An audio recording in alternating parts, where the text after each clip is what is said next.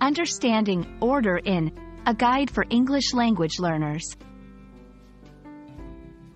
Hello everyone, welcome back to our English learning journey. Today, we have a very interesting topic to discuss, the phrase, order in. This might sound simple, but it's a phrase that native speakers use quite often in daily conversations. By the end of this video, you'll have a clear understanding of what order in means and how to use it in different contexts. So, let's dive in and explore this together. Order in is a phrasal verb, and like many phrasal verbs in English, it can have more than one meaning depending on the context. Generally, order in refers to the action of requesting food, drinks, or services to be delivered to your location, instead of going out to get them yourself. Example 1. Ordering food. One of the most common uses of order in is when talking about food.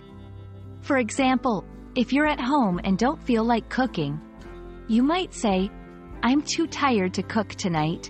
Let's order in." In this context, you are suggesting to have food delivered from a restaurant to your home. Example 2. Ordering services. Order in can also be used when talking about services. For instance, the printer is broken. We need to order in a technician.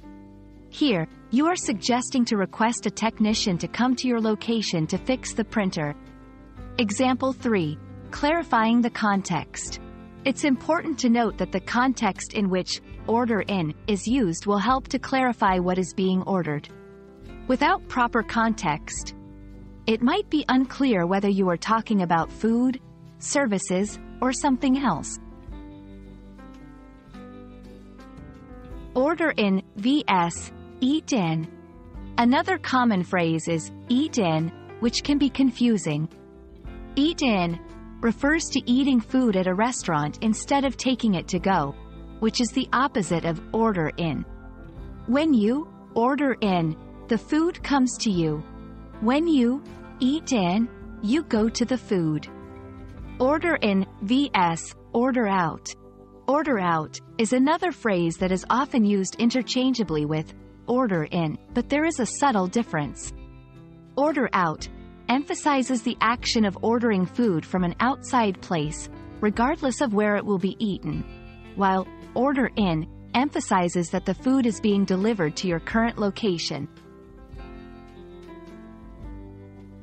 That's it for today's lesson on order in.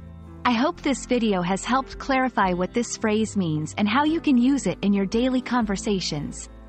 Remember, understanding the context is key to using this phrase correctly.